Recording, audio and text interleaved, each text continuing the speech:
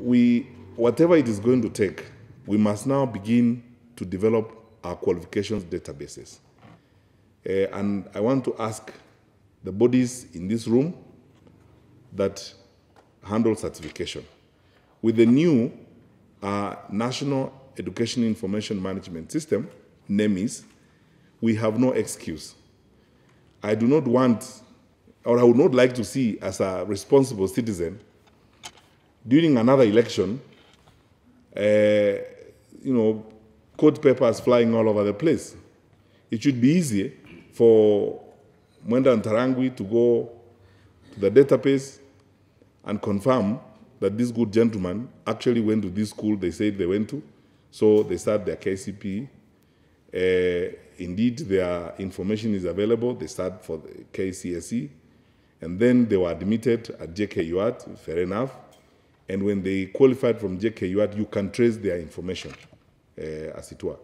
Otherwise, we will continue having these amusing challenges that we deal with. Because I remember during the elections in 2013, and it's interesting the way our court system works. I don't know whether you guys noticed this, but at least Martin Oloa and Flo and I have talked about it. A guy went to CUE and was cleared to run for governor. He presented a certificate from Costa Rica.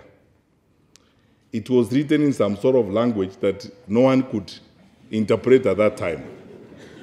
And because it was taking time to interpret the language of that certificate, he convinced everyone he held a degree. So he was cleared to run for governor. When the interpretation was done, it turned out actually that that was a participation certificate from an evangelistic campaign. He had attended a crusade. I'm serious, this is not fiction. He attended a crusade in some country, and Professor Dole, he was given, a participation certificate. Thank you for attending the crusade. So he brought it here and threw a tantrum and so on, and then he was cleared in 2013. So by the time people discovered, then went to court. And Martin can confirm that the suit was not hard and determined before the end of the term. And the good guy served through with a participation certificate from a crusade, I think.